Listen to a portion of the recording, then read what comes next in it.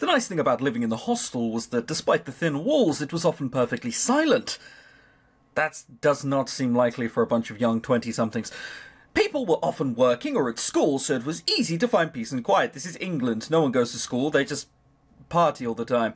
It was quiet enough to hear the birds outside my window, the wind howling through the cracks in the wood. Quiet enough to hear the footsteps in the hallway, rapid, heavy footsteps, like someone was on a mission. Oh God, this isn't... A relentless pounding beat at my door, and in the time it took me to stand up from my desk and cross the room, it grew several decibels louder. Yeah, I was afraid about that. I pulled open the door to find Peggy on the other end, eyes electric. Okay, Piggu, I need your help. Sign my petition, please. What is your fucking petition? Is your petition dumb as shit? It's gonna be dumb as shit, isn't it? What? See, our uni is far, far behind the times as far as the green movement goes. You'd think a place of intellectualism and education would be concerned about the future of the world, the future of its very patrons, but no. Right. Okay. You mean just essentially... Holy shit, why can't I think of the... Global warming. Okay, sweet, right. I don't know, I could only think of medio ambiente. Jesus Christ, I was thinking Spanish for a second. Right, okay, I thought she meant weed. So, that's like... It's England. Good luck. No, it is left to those of us with common sense, desire and passion to find a way to get our world out of this ridiculous predicament it's in. Our way of life is totally unsustainable.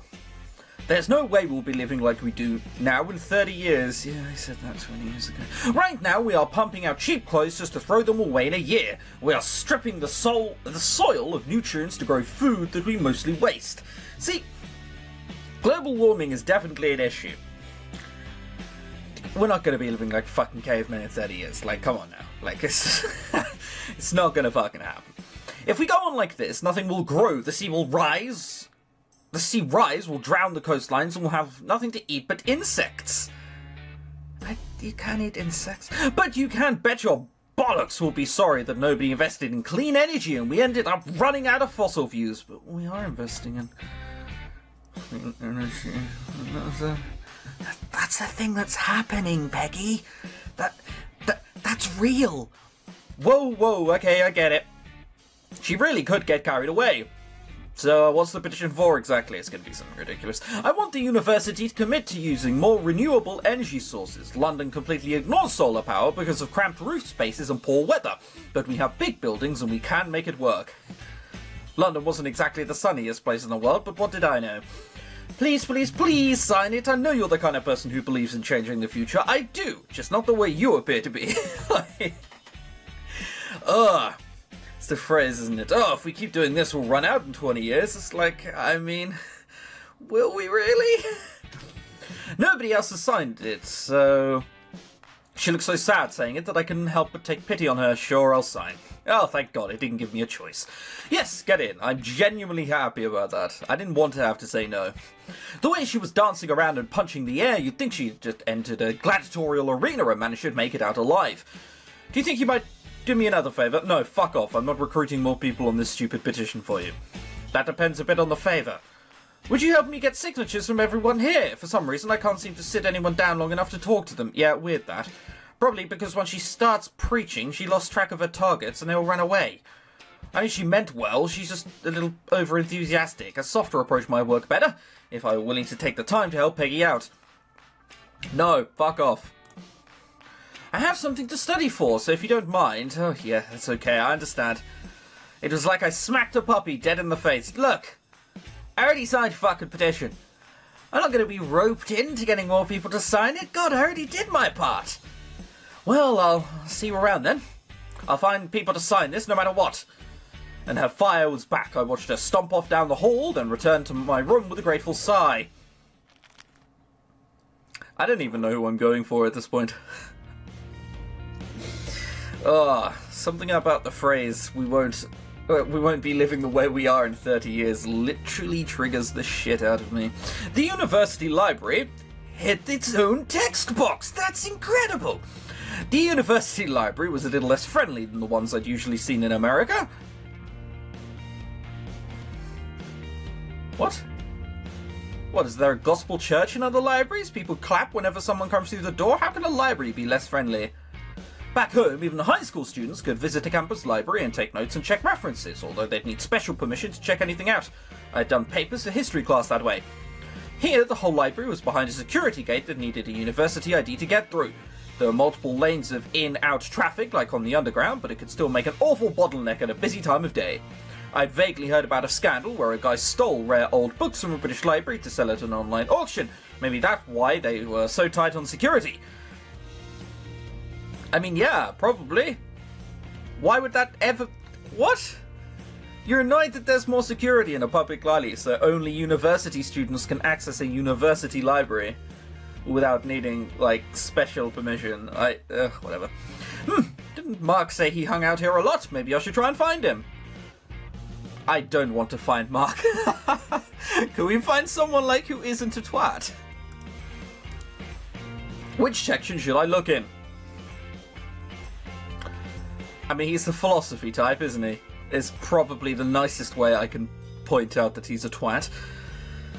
I should look in biology. I looked around the biology section and spotted Danny sitting at a table. Oh, right, okay. Computing.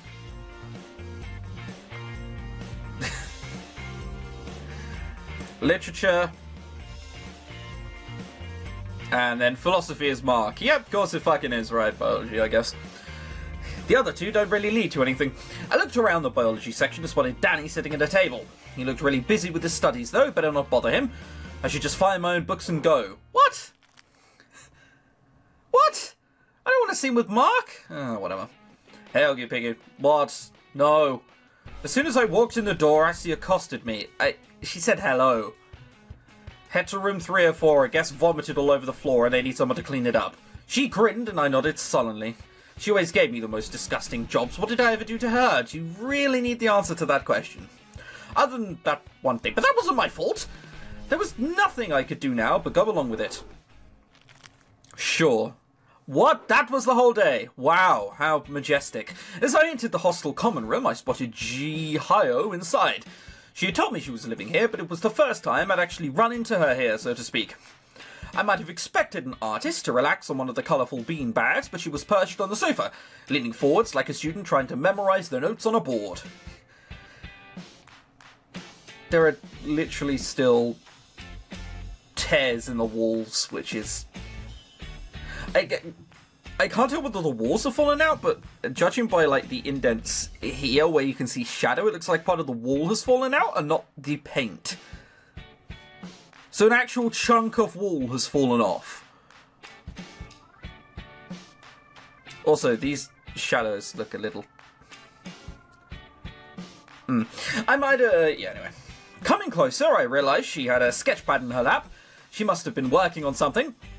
Is it alright if I watch TV? What? Sorry to disturb you. I'm not disturbed. No, not disturbed. So, do you mind if I turn the TV on then? It's fine. I took a seat not too close and turned on the set, so I kept the sound low. I snuck a peek or two at Ji-Hyo just to be sure I wasn't bothering her, but her attention seemed completely focused on the paper in front of her. She must be good at tuning out the rest of the world. Well, that or she finds you so annoying that she's choosing not to pay any attention to you at all. It's probably that. Thinking that, I relaxed and watched my show. BBC programmes didn't have commercial breaks exactly, but they did run a few promotions for other shows between time slots. I leaned back and yawned and caught Ji-Hyo staring right at me. What? What? Did I do something strange? No, sometimes I stare into space when I'm thinking. Do you always dress with a beret out of interest? Is the beret completely necessary? As the Velma Scooby-Doo glasses? Like, those are necessary. I don't know, I guess you are an art student. Oh, I've done that. I didn't mean to make her feel awkward. So, what are you working on? I didn't mean to make her feel awkward. Oh, I sometimes stare at people. Oh! Like, yeah, you really nailed the hammer home. A study. Something you're studying for class. No, a study, a preparation, planning for a painting. Oh, I see. What are you going to paint? I don't know. She stood up. Like, the ideas just come to me, you know? You dig? I dig? God, no. Right. Sure. You can't control where the inspiration goes. Yo. Please stop saying that. Sorry. She picked up her sketchpad and left the room. I hope I hadn't upset her, but I found her a bit hard to understand, yes. She is still an art student. Man, scenes are hella short in this game. Oh, bugger off. I passed by Angelo in his hall. His shirt seemed oddly lumpy. I sorta guess. Angelo? He jumped a small ball of yarn and 2 knitting needles fell out from under his shirt. You saw nothing. I saw nothing. He hurried away. Should I? No, I think it's better to just leave that one alone.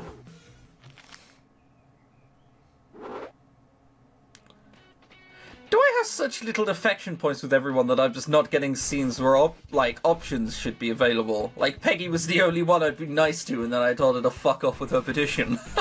Rip. Peggy, Danny, Angelo, and I were all eating lunch in the dining room when James loped through the doorway.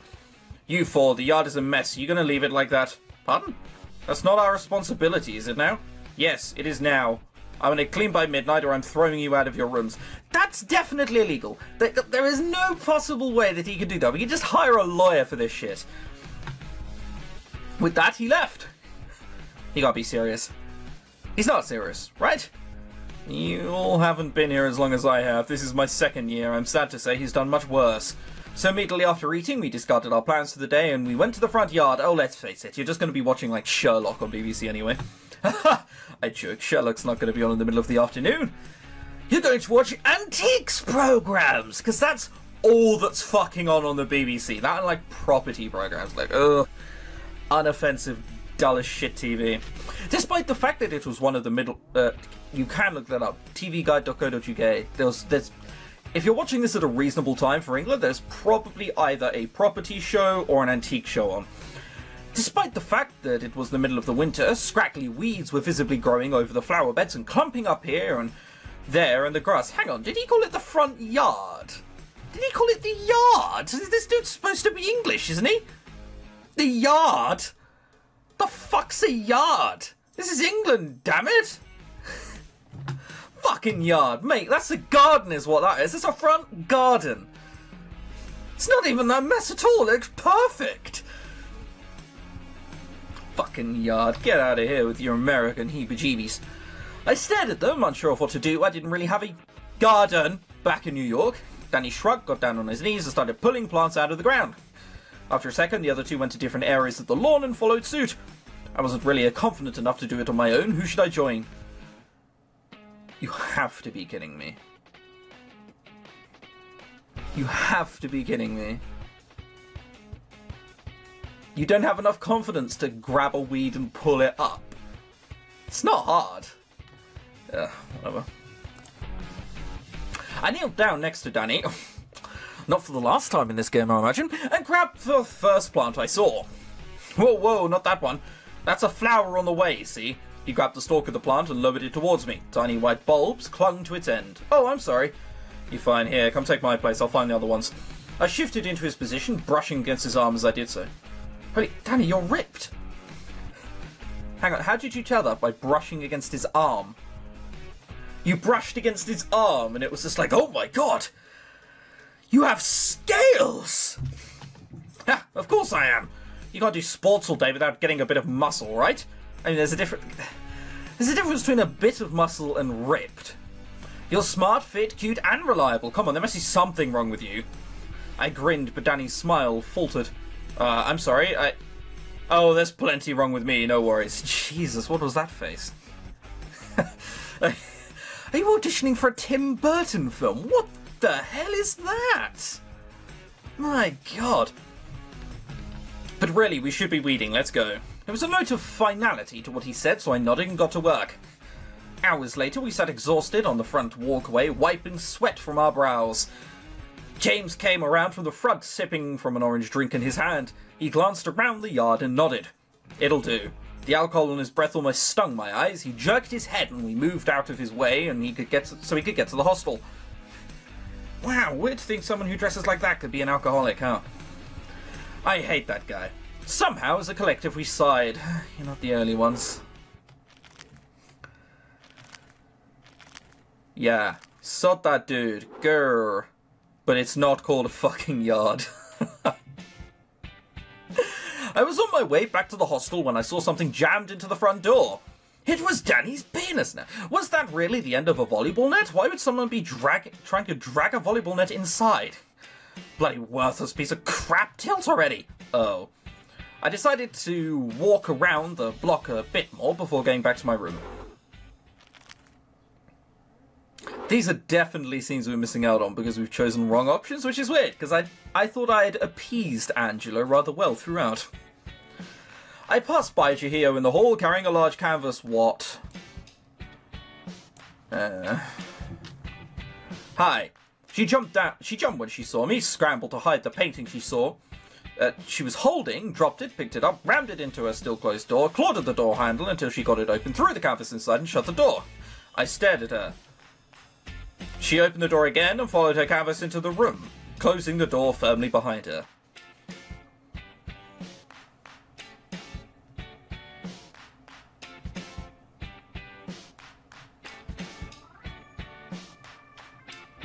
Right.